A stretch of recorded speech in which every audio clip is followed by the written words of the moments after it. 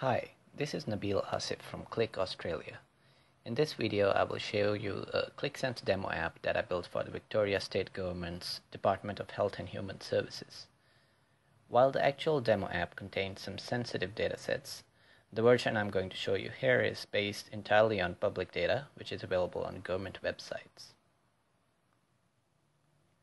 The primary dataset for this app comes from this Excel file here, which provides a large number of indicators for all the local government areas in Victoria. The indicators provide some rich information ranging from demographics to health, well-being, and socio-economic factors. But as you can tell, this data would be hard to explore in Excel or even in traditional BI tools. So we first need a good way to explore this dataset. And that brings us back to our QlikSense app. The first thing you might notice is that the indicators are now compiled into one field, which lets me quickly search for what I'm looking for. I've also added in fields to categorize the indicators. Combined with Qlik's green, white, gray associative model, this helps me easily narrow down to the indicators that I'm interested in. Now selecting one particular indicator, let's proceed to some analysis. On this sheet, my selected indicator has been plotted on a map of Victoria's local government areas. A color coding based on the indicator values lets me quickly pinpoint LGAs where the rate of children in home care is highest. I can also switch to ranking the LGAs based on this indicator and see the top and bottom ranked LGAs. So, by bringing in this dataset to QlikSense and doing some easy data modeling, we are able to explore the dataset much more intuitively.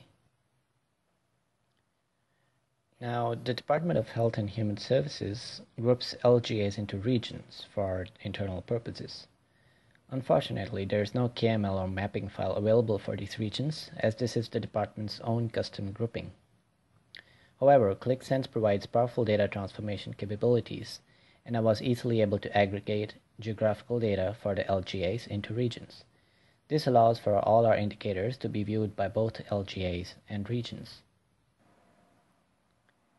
The next logical step is to allow multiple indicators to be analyzed in parallel.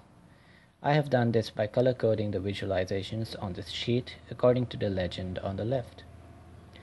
This lets us compare the distribution for our selected indicators by value or ranking, and explore top and bottom ranked LGAs by different criteria. We can also examine linear correlations between selected indicators across the entire dataset. This is a powerful way of exploring the data, as we can validate suspected correlations and even discover new and unexpected insights. On this next sheet, the same comparative analysis can be done for the department regions. Of course, since QlikSense is designed for self-service, you can always look for new ways of exploring the data. If I switch to edit mode, I can quickly create a new sheet. Users can make use of the visualization library that would have been prepared by the original author.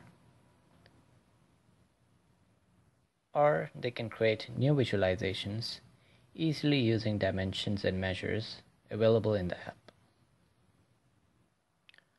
Such visualizations can help answer new questions that come up while analyzing the data. Up till now, we have seen that by using QlikSense, we made data discovery intuitive and created an app that can lead to some real insights. My next step was to make use of this app to look deeper at a specific topic that is one of the top priorities for the Department of Health and Human Services. To present this part of the app, I will use the story mode in QlikSense. The first slide introduces the topic of our exploration, which is family violence incidents in Victoria. To explore this topic, I brought in an additional public dataset provided by the Victoria Police Department into this app. This allows us to analyze indicators of family violence over multiple years. What we can see is that the trend seems to be going up. This is partially explained by government initiatives to raise awareness and provide support to victims, allowing more cases to come to light. but the truth is that the trend is going up and more needs to be done to combat this issue. As I explored this dataset, I could see that the trends were not uniform across the different LGAs. Some areas were seeing a sharp rise in the rate of such incidents, while others were seen to be improving. By looking at the differentiating factors between such areas within a specific time period, the Department of Human Services may be able to gain new insights that could lead to more effective policies.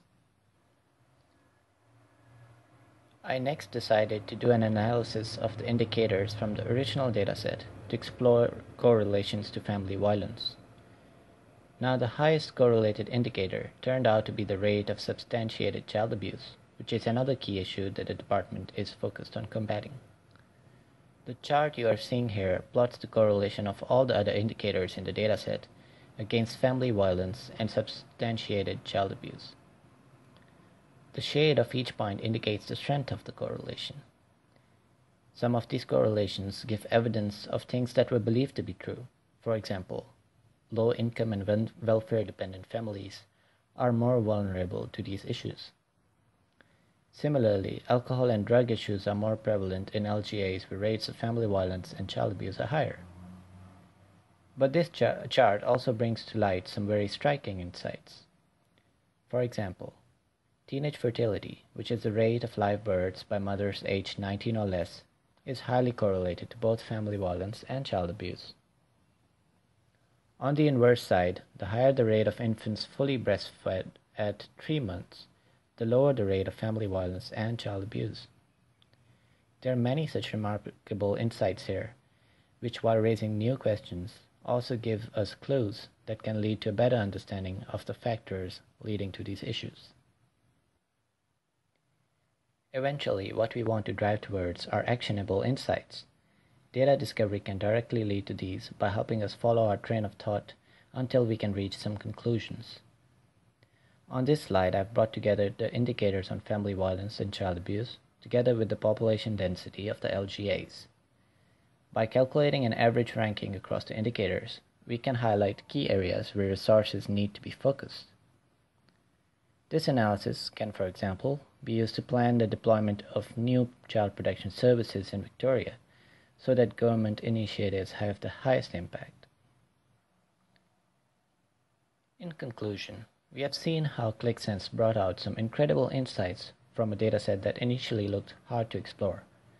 I was able to follow my thought process, adding in new analysis where necessary, and I was able to build a compelling story that demonstrates the power of data discovery. We hope to raise awareness within the Department of Health and Human Services and help create a culture of data-driven decision-making, using Qlik to make a real difference. I hope that you too can see the potential of Qlik and are beginning to think about how you could make use of it in your life and your work. Thank you for listening, and goodbye.